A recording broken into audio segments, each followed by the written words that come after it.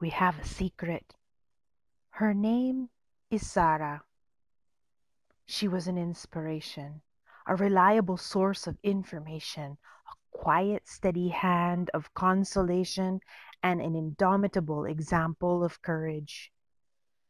She was a host to solidarity partners, a translator of stories, a narrator abroad, and a friend whose love crossed oceans.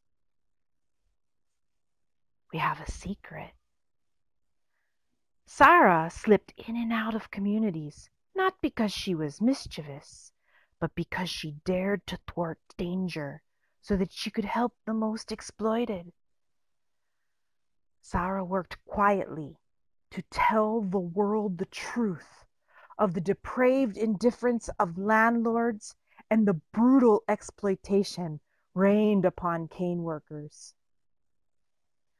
Zara shared the tears of the oppressed and drank from the cup of their suffering, even as she poured healing oil into the wounds of those left injured and vulnerable at the side of the road.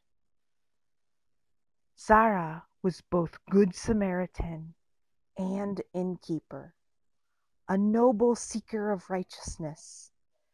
She provided refuge for the distraught and levied accusations and charges against the oppressors and evildoers. Our secret is no longer a secret. In truth, we were never hiding that Zara Alvarez is one of the truest servants of Christ that we have known. She sought no accolades, expected no favors. She lived for others and demonstrated to the last an unquenchable passion and commitment to serve God and the Filipino people.